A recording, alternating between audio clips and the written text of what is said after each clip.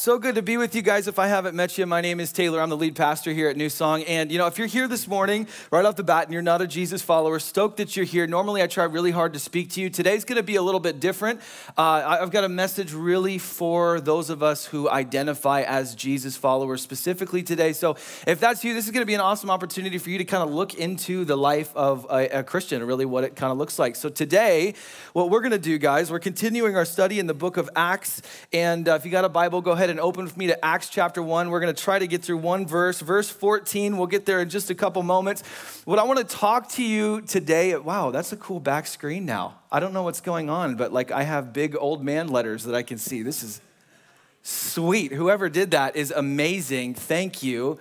Anyways, so what we're going to talk about today, everybody, is the role that prayer actually played in the first century church. And in fact, not just the first century church in the sense of this was a book of Acts thing, but really the role that prayer has played all throughout church history. And so that's what we're gonna talk about. And let's just have a moment of honesty. A lot of times, unfortunately so, trying to motivate Christians to pray is like trying to motivate my 3-year-old to eat his vegetables, all right? It sucks, it's kind of sad, but it's true. And if this is something that already makes you wanna go to sleep on me, knowing that this is what we're gonna talk about today, I wanna say a couple things to you. Number one, if prayer is something that's difficult for you, or if it's really boring, worse than that even, you're doing it wrong. Jesus has something so much more for us. Number two, here's what I really believe. The greatest strategy of hell in your life is to keep you from praying. I really believe that, which I think speaks to why it's so hard and can be so boring and difficult, right? Because I really believe that the greatest strategy of hell is to keep you, and in fact, keeping the church as a whole from praying, from being a people that are devoted to prayer, because he sees the power of it. And it's been modeled all throughout church history, when even just a few people, guys, I'm gonna tell you some crazy stories today, right? Even just a few people will get serious about praying and seeking God, and we are going after this. We're going to be devoted to prayer. Heaven has responded. The Spirit of God has been poured out. Tens and thousands, if not even millions of people have been saved in a very short period of time. The sick are healed, dead are raised, literally, physically. I mean, it's crazy what God has done throughout history as the people of Jesus have sought God and just prayed, become a people devoted to prayer. It's led to the transformation of city and really society. And we're going to talk about a lot of that today. Heaven invades the earth when the church prays. That's the reality that we're working with today. And so Acts chapter 1, verse 14, look at this verse. It says this: all of these, meaning Jesus' followers, with one accord were devoting themselves to prayer, together with the women and Mary, the mother of Jesus, and his brothers. So if you're brand new here, you haven't been here the last few weeks, we're studying the book of Acts for a little bit here. Context of Acts chapter 1, Jesus, he lives, he dies, he raises from death, he ascends to heaven where he is installed as the King of the ages. And the first thing that the ascended Jesus has his disciples do, this is so important, you have to see this. Notice what he doesn't have them do. He doesn't have, we know Jesus takes the throne up in heaven and he doesn't say, okay, Peter, go start preaching. He doesn't say, go plant a bunch of churches or open up a lemonade stand on the side of the road and, take some tithes and offerings. He doesn't do that. What Jesus has his people do, first and foremost, we have to get this, is what?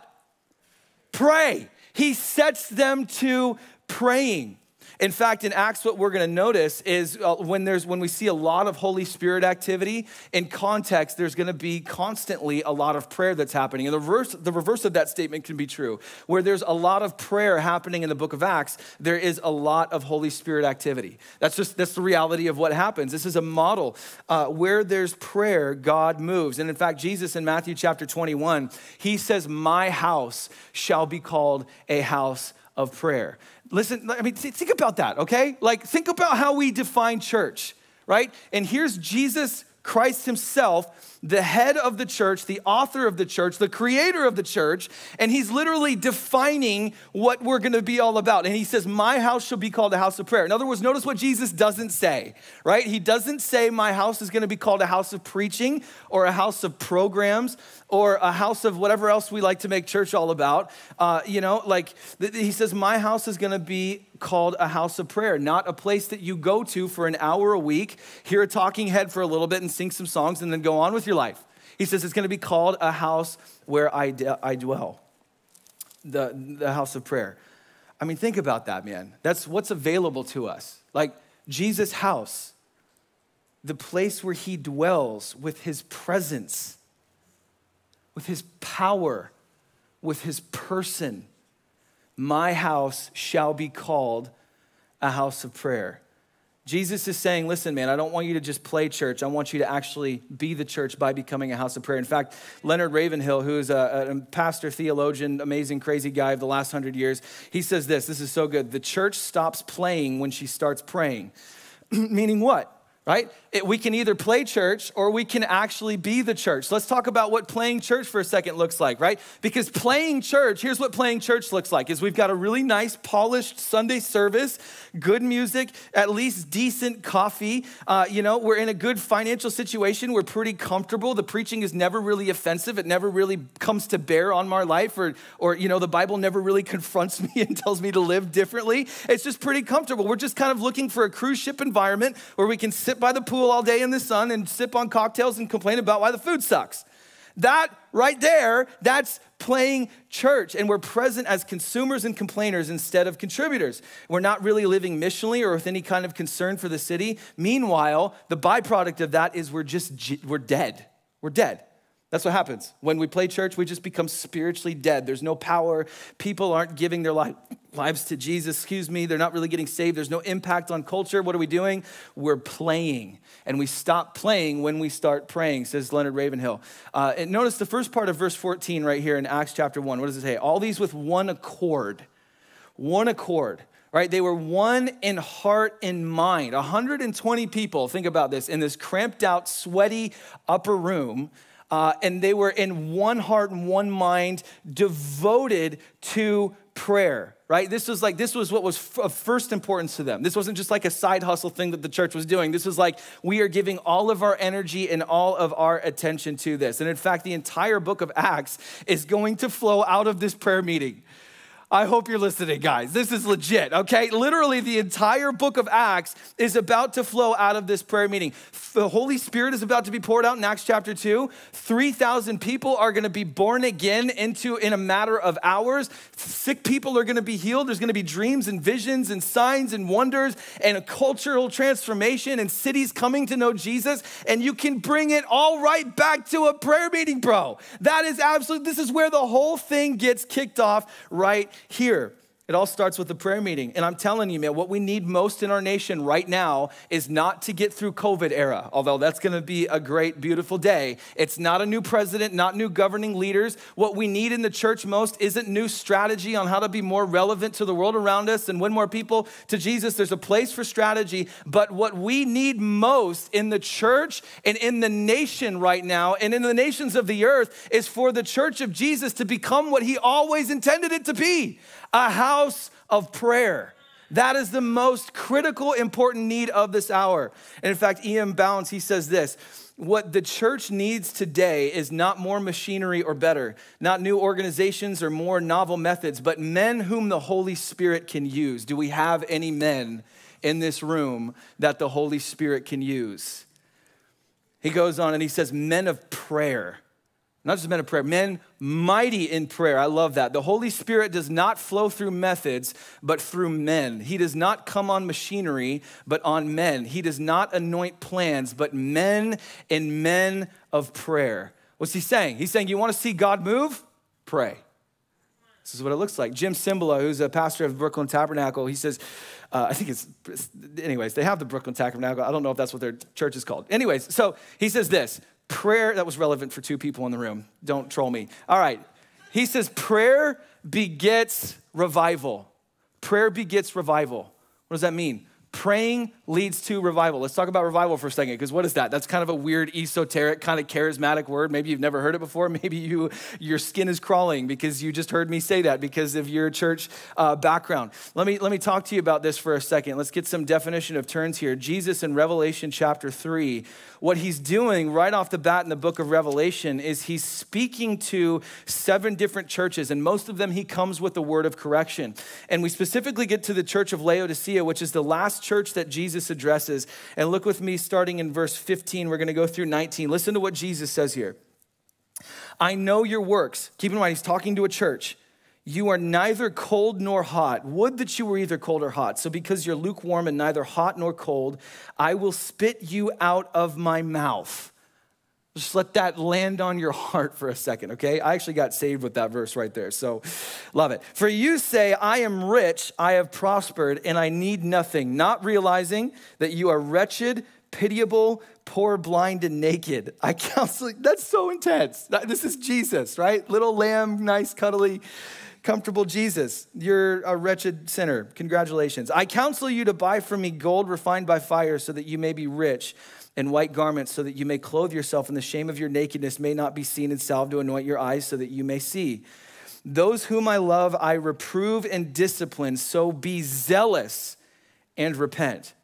Right? What's Jesus saying? He's like, listen, I wish that you were either hot or cold, but you're in this lukewarm state that's in the middle, and because of that, I'm gonna spit you out of my mouth, right? Like he's saying, you think that you've prospered and that you don't have any need of anything. What's he saying? Is you become self-reliant. You're in a good financial situation. You're generally living pretty comfortably. There's no real deep hunger, desperation, passion, or love for Jesus. You might even go to church every once in a while. You maybe even tithe.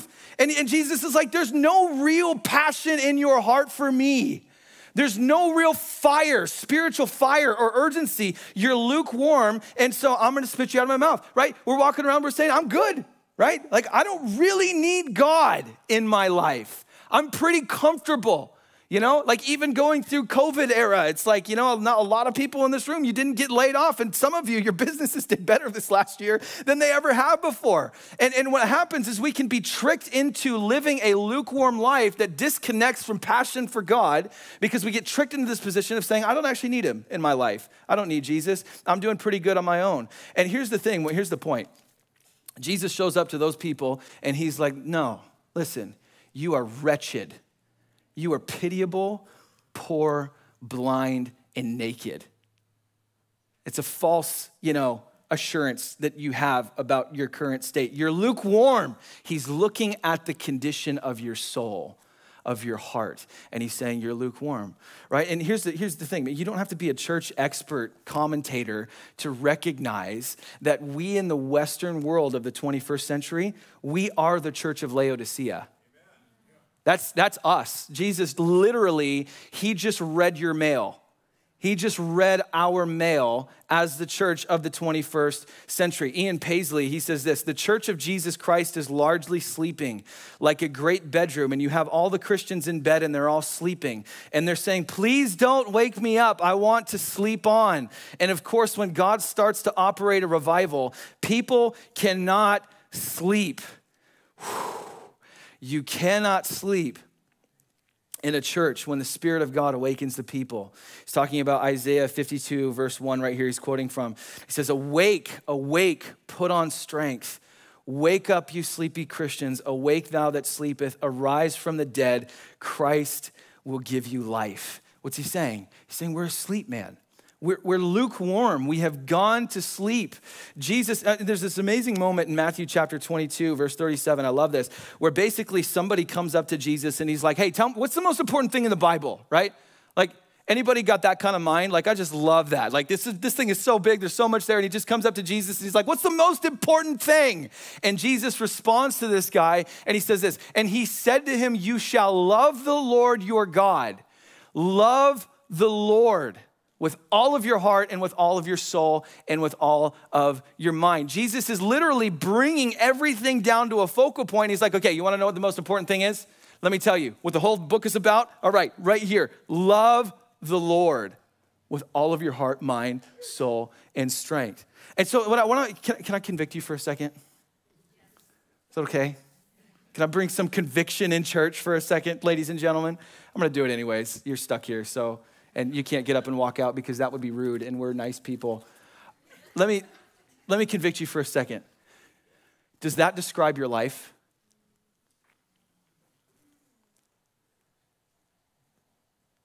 Think about that. Literally, Okay, so here's the thing about being a preacher. That feels intense right now. I've been sitting here. I've had to sit here all week long, okay? I'm just like taking inventory of my entire life, everybody that I hang out with. Is this how you describe your life? Like, can you honestly say by how you lived your life this last week, yes, I am somebody who loves Jesus with all of my heart, with all of my mind, my soul, my strength. That is the description of my life. Let me even turn the lens on you a little bit. Is that how the people closest to you would define what your life is all about?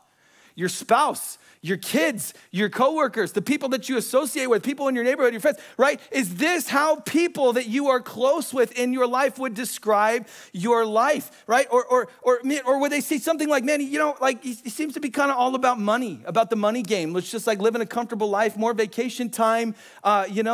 He seems to work a lot. He's a nice enough guy, never had a bad interaction with him. He kind of always seems to smile, but oh my gosh, I didn't even know he was a Christian. Does what Jesus is saying here describe your life? Why? What's the point? He's saying this is what it's all about. This is what it's all about. And this is what Jesus is getting at in Revelation chapter 3. And here's the thing, man. I'm not saying if that's you, because I think in some extent we all fit into that category. What I'm not saying is you need to beat yourself up and try harder to love God, right? Like just feel bad about that, because that's not how this works at all. 1 John chapter 4, verse 10, look at this. This is good news for you. This is you. And this is love, not that we have loved God, but that he loved us and sent Jesus to be the propitiation for our sins. Jesus is saying, listen, come back to my love that I have for you. Like, if you don't have love for Jesus in your heart right now, if what Jesus is saying in Matthew isn't really defining your life, let me tell you exactly why. Because you are not living underneath the downpour of his affection for you. You're not living in 1 John 4, verse 10. That's exactly what's going on. Revival, guys, is what happens when the Spirit of God, and Lord, do it in my day, do it with us. Revival is when the Spirit of Jesus rushes in on the church and ignites first and foremost a great, unquenchable, undeniable, uncompromising, unrelenting passion and love for Jesus. That's where revival starts. Lukewarmness, then, right, the antithesis of revival, it happens. You want to know why it happens? Happens because of prayerlessness. Lukewarmness in your life happens because of prayerlessness. Prayer literally is the antidote to lukewarmness in your life. Why? Think about it. You come in contact with God. Right? Prayer is about living in proximity with Jesus, man, whom Hebrews chapter 12, verse 29 says is an all-consuming fire. The Apostle John in the book of Revelation, in the first chapter, he has an encounter with the resurrected and glorified Jesus Christ. He falls at his feet as though dead, and the only reason he can lift his face off of the ground is because Jesus touches him and gives him strength to do that. And John looks in the eyes of Jesus, and he says it was like burning flames of fire looking into his eyes. Ezekiel, in the first chapter of Ezekiel, he has this encounter with Jesus, the pre-incarnate Christ, which is crazy.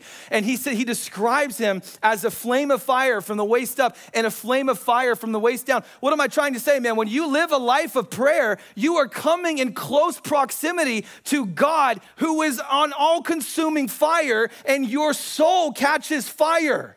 Like, you do not come out of that unchanged. Prayer is about living in close proximity to Jesus. And so if lukewarmness happens, man, it's because of prayerlessness. Now, let me up the ante on that one more time and say this. Prayerlessness, what it is it's evidence of lovelessness in your life. I might just be making up words here right now. I don't know, but you know what I'm trying to say. Prayerlessness is evidence of lovelessness for Jesus. Think about it, right? Let me just illustrate it this way. When you love somebody, you're crazy. You literally become the most obnoxious person on the face of the planet. Like, you become obsessed with this person when you meet somebody and you fall in love with them, right? Like, that was Marissa and I. It was the worst thing I've ever experienced, right? Like, I'm not normally a mushy person, guys, but literally now when we started dating, I'm hanging out in her kitchen. I'm quoting her Romeo and Juliet while we're sipping on wine and making fettuccine, okay? Absolutely pathetic. But you're obsessed with this person, man. You're like, I'll do anything just to be with you. I want to spend all of my time with you, right? And so what happened is we got married, and that all changed pretty quick. Our first year of marriage was a disaster. Fun story, I remember this one fight we had really quick soon after we got married, and I'm in the bedroom, she's out in the kitchen, we just kind of start, going back and forth, and she's throwing stuff my way, and I'm just shooting it down, pew, pew, pew, right back in her direction, shutting it down, not giving her an inch of grace. You got to feel bad for her, right? Like, I'm a preacher. She's married to a preacher. My spiritual gift is like arguing, if there is such a thing, all right? So I've got literally home court advantage every time we have any kind of confrontation. And so, I'm shooting back at her, she's shooting at me, and then all of a sudden I say something, it was a zinger, I was such a jerk, I don't know what it was. 10 seconds of quiet, and I'm like, I got her now. And all of a sudden I hear this giant explosion in our kitchen. And I'm like, what was that? And so I book it out there, right? I'm like, what is going on? She's on the ground, and she had smashed a plate on the ground in our apartment. Okay, you guys, when you see Marissa, you see perfect little sweet Marissa. Here she is literally throwing down in our apartment, guys. And so I'm freaking out. I'm like, are you joking me? What did you just do? You need to get out of here and go cool off. Like, you're crazy, right? I'm actually trying to kick her out. This is all my fault, by the way, okay? I'm trying to kick her out. She doesn't go, and so what do? I storm out, slam the door, and I go and cool off for 30 minutes. Okay, that only happened one time, by the way. I guess I should say that. We figured out pretty quick that was not how we were gonna make it in our marriage. And, we figured some stuff out. I love my wife. She is my best friend. I love her so much. I can't imagine my life without her. Thankfully, we're back in that crazy, newly married stage where all we want to do is spend time together. Why? Because I love her so much. I want to be with her. That's what prayer is all about, man. Prayerlessness in your life is evidence of lovelessness for Jesus. And here's the amazing thing. Jesus wants to be with you. That's the invitation of discipleship, guys. When Jesus says, come follow me, he says, come and be with me. Come and sit with me. Let's be together. That is the desire of God for your life. And Jesus in Revelation chapter 3, when he's speaking to the Laodicean church, he's saying, listen, I have true riches for you. I have true riches. You actually, whether you realize it or not, you want to be with me. I am the source of every longing and desire and fulfillment in your soul. I am who you are truly looking for. Come buy from me gold refined in fire. This is what Jesus is saying. Now, this is really interesting. I found this last week, a couple days ago, when I was hanging out with Jesus. He brought me to this verse in Isaiah 55, verse 1. Look at this, because I think Jesus wants us to have this verse in mind when we're reading that passage in Revelation 3. He says, come, everyone who thirsts, come to the waters, and he who has no money, come buy and eat. Come buy wine and milk without money and without price. That sounds stupid, right? Like, how are you gonna buy if you don't have money?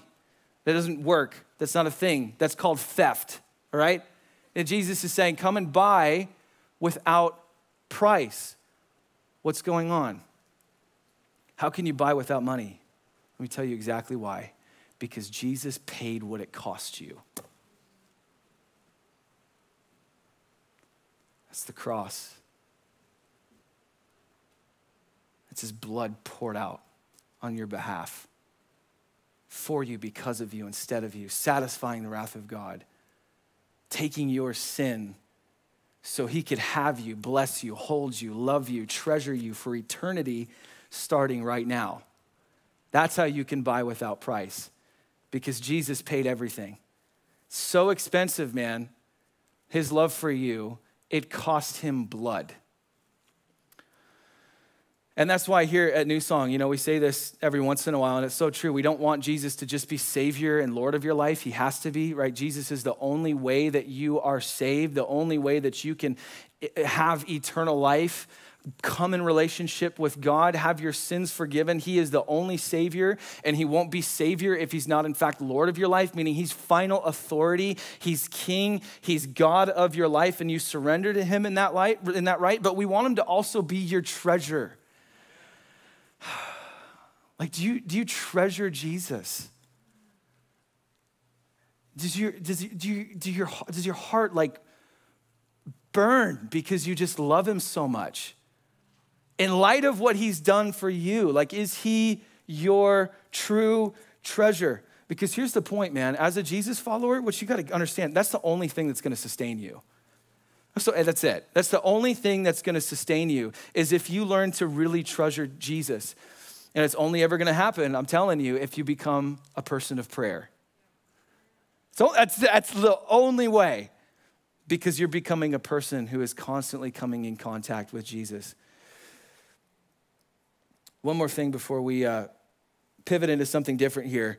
I was thinking about this. You know, prayer is not something for the more spiritual Christians.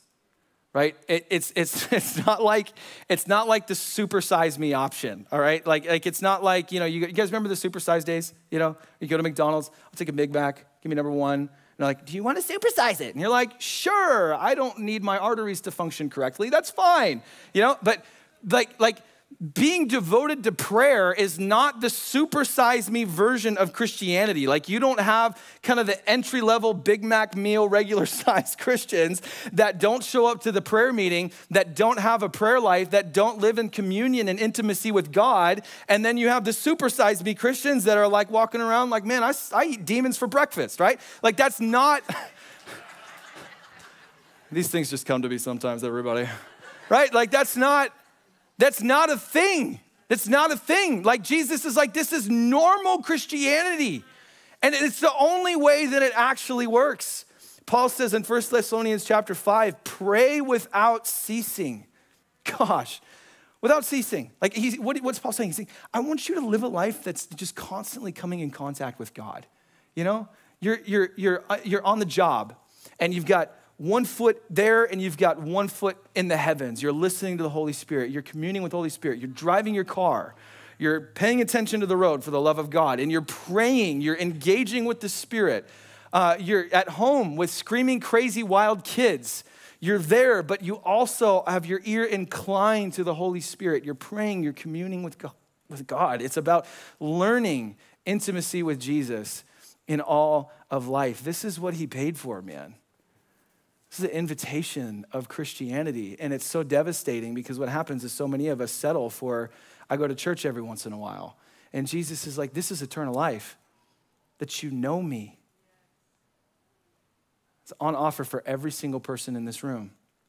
And what happens all throughout church history is when the church gets serious about prayer, God moves, right? Acts chapter 1, verse 14, they're devoted to prayer. 3,000 people about to be born again. The Holy Spirit's about to be poured out. All of that, right? When the church prays, heaven moves. This wasn't just something that happened in the book of Acts, but the last 2,000 years of church history, this continues to be the model where when the people of God seek his face, cry out for the church in the city, heaven invades the earth. I'm actually going to give you a little church history here, guys, because this is awesome. I'm going to give you some examples from the last several hundred years of exactly that happening. And what I'm hoping is that this is going to build your faith.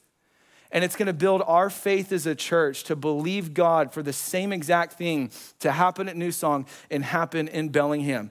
And in fact, Dr. A.T. Pearson, he says this, there has never been a spiritual awakening in any country or locality that did not begin in united prayer. Very true.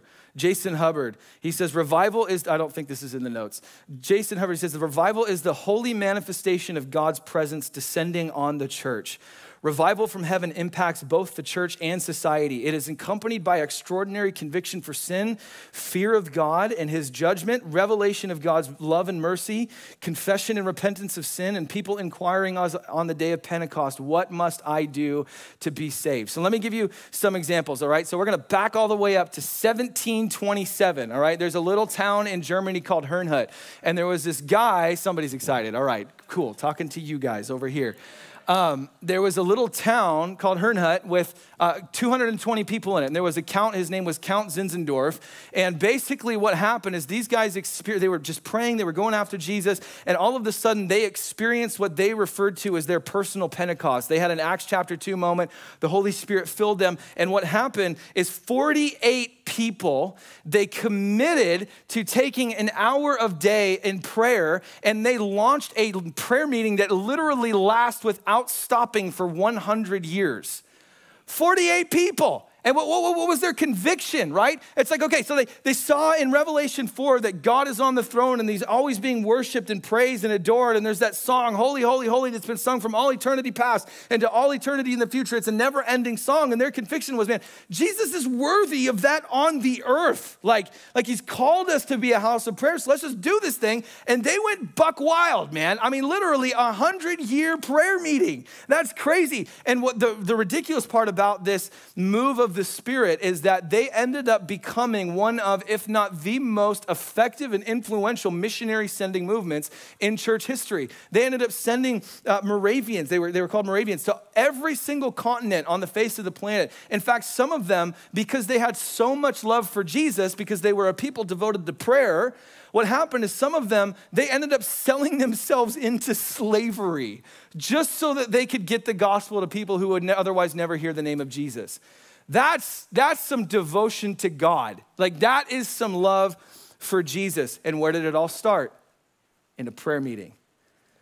Fast forward to the American Revolution. What happened is the United States was an incredible place of moral decline, very similar to where we are right now. And in fact, guys, the moment that we're in as a nation, it's nothing to despair of. These are the kind of moments all throughout history that God steps down and moves. We're living in that moment right now. And so this was happening in the American Revolution. People were uninterested in God, increasingly so. The church wasn't growing, it was shrinking. How did it change? It was a prayer meeting. In fact, there was a New England pastor, his name was Isaac Backus, in 1794, when conditions were at their worst, he basically, what he did is he was like, dude, our only answer is God. Like there is no other answer for the United States of America, for the state of the church. We have to pray. So he ended up setting out this urgent plea to different pastors and denominational leaders. And he was like, guys, we have to seek the Lord for revival in our nation. He was asking them to join him in prayer. And what happened is a lot of people did, and so that all over our country, there was this network of interlaced prayer crying out to God for revival. What were they doing? They were doing Acts 1:14. They actually took the Bible and was like, okay, this is what happened then. Let's take that and let's actually do it and expect similar results. So they did it, and it wasn't long before God sent revival. In the summer of 1800, revival hit Kentucky, and all of a sudden, like 11,000 people were showing up for a communion service. Can you imagine a communion service with 11,000 people? That's ridiculous. Charles Finney, he became one of the great spokesmen of the Second Great Awakening, which this time period was referred to. And his ministry really ended up taking off. He was a lawyer, and there was a pastor by the name of Daniel Nash. And Charles Finney's ministry really took off when Daniel Nash was called by God to basically leave the pulpit, and Jesus spoke to him and he said, listen, I want you to pray for Charles Finney. And so how these guys' working relationship happened is they would get a sense from the Holy Spirit on where God wanted to move. Daniel Nash went ahead of Finney. He would knock on a door and find a cold, dark, damp, nasty cellar to pray and seek the face of God, sometimes with one or two other people. He would walk into that room and lay prostrate on his face, sometimes for 2 or 3 days at a time, fasting and crying out to God for the souls of the city. And once they sensed that they got the breakthrough, he would call Charles Finney in. Finney would come in and preach, and thousands of people would give their lives to Jesus, right? Tens of thousands, and in fact, 100,000 people in Rochester, New York ended up giving their lives to Jesus alone through their ministry. It was a landslide of the Holy Spirit answering the prayer of Daniel Nash and his ministry partners in the place of prayer. Everything changed in the city. Crime dropped, bars shut down, crazy impact. The most insane part about this whole thing is what happened was eventually Daniel Nash died, and Charles Finney, he tried to keep having these crusades. So he would, say, we're gonna meet at this place, come and bring everybody, and he'd preach, and the power dried up, they said. Didn't see the amount of people get saved. God wasn't moving as powerfully, so he had to end up going back to his pastorate. Why? Because nobody could handle the weight of intercession like Daniel Nash. That's the point. Where did it start? In a prayer meeting. Fast forward again to the mid-1800s in the United States, conditions were really bad again. A guy by the name of Jeremiah Lamphere, he actually started a prayer meeting in, believe it or not, a Dutch Reformed church, okay? Love that, all right? So he starts a prayer meeting in a Dutch Reformed church, and what happened is Manhattan was a city of about 1 million people at the time. Only 6 people showed up to the prayer meeting, which is that hasn't really changed. So anyways, So he starts praying, and then what happens is the next week, about 20 people show up, and then the next week, 50. And then within a few months, they completely outgrow the church, and they're in several other different buildings and gathering places all throughout the city for an hour of prayer, right? There was one guy, he ended up, people from the city were like, wow, something's going on here. We got to figure out how many people are actually gathering to pray. So they took some representatives to go actually count how many people were praying, and within the hour, they couldn't get to every location, but they counted that there was 6,100 people that were gathering to pray in the city. That's ridiculous. There was a ton more. That's all they could count. Could you imagine what a prayer meeting of 6,000 Christians in Whatcom County would do to the spiritual landscape of the world around us? So it makes sense. I mean, God ended up pouring out his Spirit really fast. There was 10,000 people a week in Manhattan that ended up starting to give their lives to Jesus. In New York, 10,000 people a week started to get born again. And in fact, more than 1 million people ended up getting saved and giving their lives to Jesus in 1 year. Where did it start? A prayer meeting. They did Acts 1:14. Guys, here's the deal. Here's what I'm saying. We can play church or we can be the church. All throughout history, let me give you one more. Billy Graham, actually. Everybody else, you're probably like, who the heck is that guy? Everybody in this room has probably heard of Billy Graham, right? Like the pastor of America, as he's been called. The greatest evangelist in church history, by far. Literally, the guy led hundreds of thousands, millions of people to the Lord. So what happened was when Billy Graham was a kid in his home in Charlotte, North Carolina, his dad and several other people from the community, they were holding a prayer meeting on their property. And what they were doing is they were interceding for God to raise up a voice.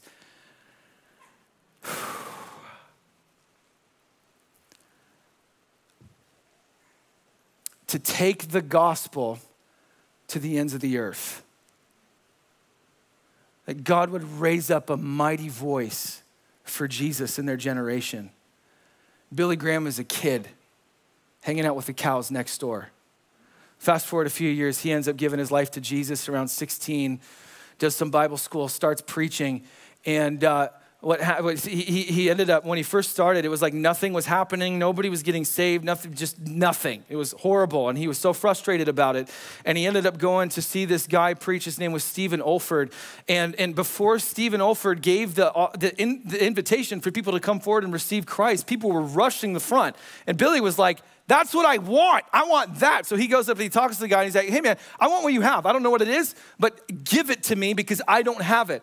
And so Stephen's like, okay man, here's the deal. We're gonna go to my cabin in the woods. We're gonna spend some time together. They did that, spent a few days in fasting and prayer, studying the scripture. And Stephen was like, dude, you need to be filled with the Holy Spirit. And Billy was like, okay, let's pray for it. They pray, they wait on God. And Billy Graham talks about this as his own experience. This is in his autobiography, talks about how he just started screaming, like maybe not screaming, crying out, I have it, that's it. And so he got up to preach again. And before he could give the invitation, people rushed the front. And that's when his ministry really began to take off. Where did it start, guys? A prayer meeting. Had some people, podunk little Charlotte, North Carolina, daring to believe God for another move of the Spirit that would shake the planet. And heaven answered. Literally, I could tell you 100 different stories like that, right? Like we didn't even scratch the surface right there of what God has done in church history. What's the point? I just gotta believe, guys, if Jesus will do it through them, he'll do it through us. Like I have to believe that. God is no respecter of persons. If he'll do it through them, why not us? And this is why, man, we are not giving up on this vision to become a house of prayer at New Song Church. Let me just give you some vision here for a second for our church. One of our value statements, it's literally, we want to be a people in pursuit of the presence of God by becoming a house of prayer. Like that's where we're going. We want to become a house of prayer. And my conviction, we need the presence of Jesus. Like we need the presence of God in our midst. And he says in Isaiah 22, verse 3, that God inhabits the praises of his people. Like, God, we're not going to be cool enough, guys. We're not going to be, like smart enough, eloquent enough. No amount of Bible degreeing is going to earn us the place where we can begin to work on culture and see transformation. People around us are so jaded by the attractional models of Christianity. Look at our fancy lights, come in here and see us and, have a great, awesome experience. Created a culture within Christianity of entertainment. We need the presence of God. That's our only hope. And for those of you, let me just speak to the parents in this room right now. For those of you raising kids, I don't want you to operate under this false reality that says that we can just send our kids to Christian school and teach them some Bible verses every once in a while and they're going to be great. Our only hope for our kids is that they encounter something different. That they encounter Jesus. And that's our job. To lead them as parents and as the church into encounters with Jesus. Man, we got to pray with our kids. I mean, this statistic on Barna is horrific. 64% of kids today drop out of church by college. 64%. That's devastating. We have to get them to encounter the presence of Jesus. Get them to youth group. Don't let their lives get so cluttered that you neglect their spiritual development. Study the Bible together, pray together, show up to church together. In fact, in Barna, in these studies, also I've mentioned this recently, but it's worth noting again, that they've said one of the best things that you can do for your kids as far as like developing resilient faith is actually getting them to church and sitting in the service with them. And then on the way home, you guys talk about the sermon. So kudos to you parents that are doing that. You're doing one of the most effective things that you can do. That's awesome. That's beautiful. Super pumped for you. That's amazing, right? But like seek God together. We have to teach them how to live in the presence of God. We've got one shot with our kids and we don't want to waste it. The good news for us though, in the midst of all of that, is I think Jesus really means it when he says his house is going to be called a house of prayer. I think he really means it. Because I've experienced it, right? Like my life has been radically changed in the prayer meeting. In fact, we had Marissa and I and Dana and Amy, we have a prayer set here on Thursday nights that we lead together that's just been amazing lately. And I'm going to invite you to that in a second. But anyways, this last week, we had somebody come in, a lady at our church, amazing lady. She's actually recently given her heart to Jesus here. And she's just having a really rough day, really hard, really, tough week and moment. And so she walked in with a lot of weight on her. And we were like, hey, you know what? Jesus is a house of prayer. Jesus' house is a house of prayer. We're here. Let's just pray and see what God does. She ends up, and literally, we have so many testimonies of stuff like this happening as a church right now, guys. It's insane. Like there is absolutely a rumbling of the Holy Spirit in our midst. I'm going to share a lot more of these as we go on, but here's one.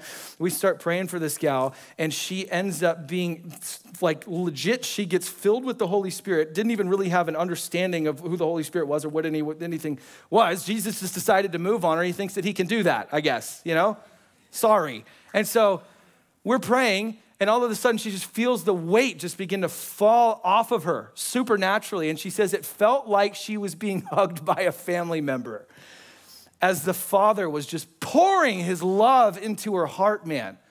That's crazy, right? Like that was so much more, guys, than just like we said a Bible verse and then she had a nice thought about it. Like she is actually legitimately, supernaturally encountering the manifest love of the Father in her life that's changing her. I think Jesus really means it when he says his house shall be called a house of prayer. Bellingham's a dark place. We need Jesus. 6 people committed suicide within 48 hours a couple weeks ago. Several overdoses this week. It's depression, suicide, darkness, economic crisis, crushing weight of the current reality we find ourselves in as a nation, present all around us. Our city has rejected Jesus over and over and over and over again. We need a move of God. And I am calling for you to pick up your place, New Song Church, as a priest, to intercede, to cry out, to stand watch, and to be used by Jesus to see this place become a house of prayer. You got to show up. Good news is Jesus is okay with messy and awkward and I don't know how to pray. He's a really good teacher. So what I want to do, here's the call to action today, guys, really simple. Thursday night from 7 to 8 p.m., 1 hour of your week, come and pray right here. Our focus is revival in the church, awakening in the city every single week. We're praying for exactly this. And as we've been just going after God, we have seen crazy stuff happens. Thursday night, 7 to 8 p.m. You got kids, don't worry, bring them. It's awesome. I do a majority of the praying from the front, so you don't have to feel like you're gonna have to come and get in a group of 5 different people and, pray for 20 minutes straight. You're not gonna have to do that. We just want you to be able to come and have a place where you can actually experience the presence of Jesus and where we can partner with him to see heaven invade the earth. And we would love to have you as a part of that prayer meeting. If that time doesn't work for you, talk with me. We've got several other prayer meetings that meet during the week, but I'm gonna leave that there for you to consider. Would love to have you come and join us this Thursday, but don't just come once. Let's commit to this thing and make this a priority. This is the most important. Listen, there are a few things that you can do, guys, that's gonna have an impact for eternity. You work in your job, building your business, that doesn't have eternal impact, right? Everything that we do in this room Thursday nights, every week, eternal impact. And we want you to be a part of that. Why don't you stand with me? Let me pray for us to that end. Jesus, I pray. God, here we stand. We draw the line in the sand today and we say yes and amen to your call to become a house of prayer. And Lord Jesus, we just say, unless the Lord builds the house, the workers labor in vain. So Holy Spirit of God, I pray that you would so anoint us as a church body for this task. God, I pray that we would see prayer times all throughout the week just begin to bubble up here at this church. Lord, I thank you that you are calling us to prayer because you desire intimacy with us. We are created to walk closely with you. And Lord God of heaven and earth, I pray in Jesus' name, as we give you our yes today, that you would do a mighty work as you build us into becoming a house of prayer. Lord, I pray that you bless everybody here.